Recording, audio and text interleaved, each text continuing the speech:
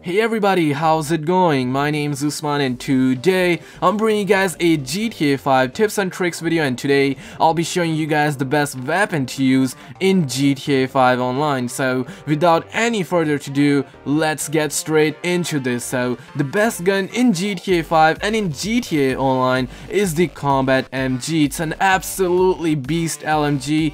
You can compare its stats with other weapons in GTA 5, especially with carbine rifle and assault rifle, and you'll see that the Combat MG is skyrocketing for accuracy, range, damage, and even for firing rate. So if you're running low on cash in GTA Online and you're looking for a solid weapon, this should be your go-to weapon. On top of that, you can upgrade this weapon by slapping on extended mags, grip, and scope, and that is pretty much it. Extended mags will give you extra magazine size. Normally Combat MG comes with 100 rounds magazine size, and if you slap this attachment on your weapon, it will double your magazine size by making it a 200 rounds LMG, and that is absolutely insane. I definitely recommend you to have at least this attachment on, even though you're low on cash. But if you can afford, for sure get grip and scope. Grip will make sure you get your shots more on target,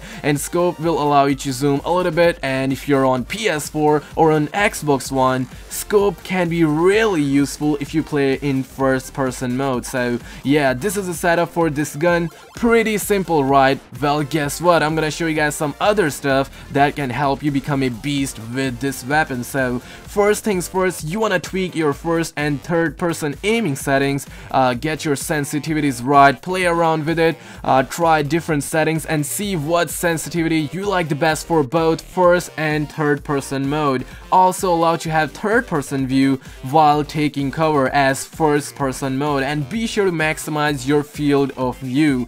This will kind of zoom out your in-game view, so you will see your gun a lot more and you will have a better view in general. And finally, you have to roll. If you don't already know how to roll, well, just aim and press square and move your left analog stick in the direction where you want to roll. This is really effective because your enemy or in-game AI will miss their shots a lot. Plus, when you have this weapon, you will take out your enemies real fast, and by having right settings and if you roll at the same time, you will become really hard to kill. So definitely get this weapon and start using for online death matches, survival games, and even in free mode. You will see it's a lot of fun when it is pretty rare to reload because it has a giant magazine size, plus the damage is very high as well. I also made a guide about how to have a better aim in GTA 5 Online. If you are interested, I will link it down in the description. So